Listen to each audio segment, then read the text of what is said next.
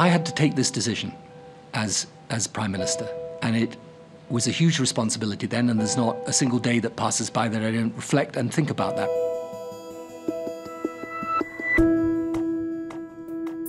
Well, I think the beginning of the track that led towards regime change was straight after September the 11th. It became clear that Saddam had not changed but was carrying on in the same way.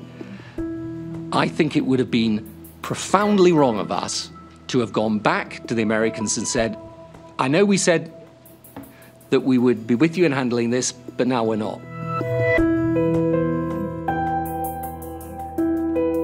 I don't think it was a great secret that I was right alongside America after September the 11th and continued to be.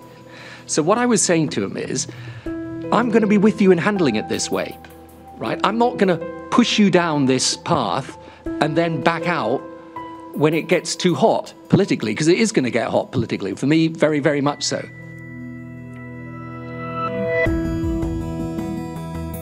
It really does defy common sense and logic, let alone the discussion, to think that there were people in the cabinet who didn't know what was, that we were on a course where the principles of it were absolutely clear.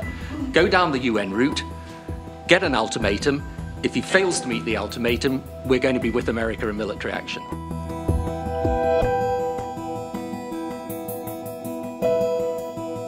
Did you understand at the time that your words about an unreasonable veto were inconsistent with the legal advice? I was making basically a political point.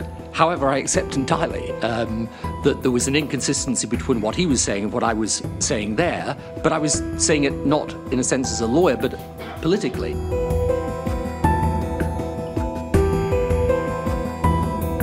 Of course, I regret deeply and profoundly the loss of life, whether from our own armed forces, those of other nations, the civilians who help people in Iraq, or the Iraqis themselves. And I just wanted to say that because I think it is right to say it, and it's what I feel.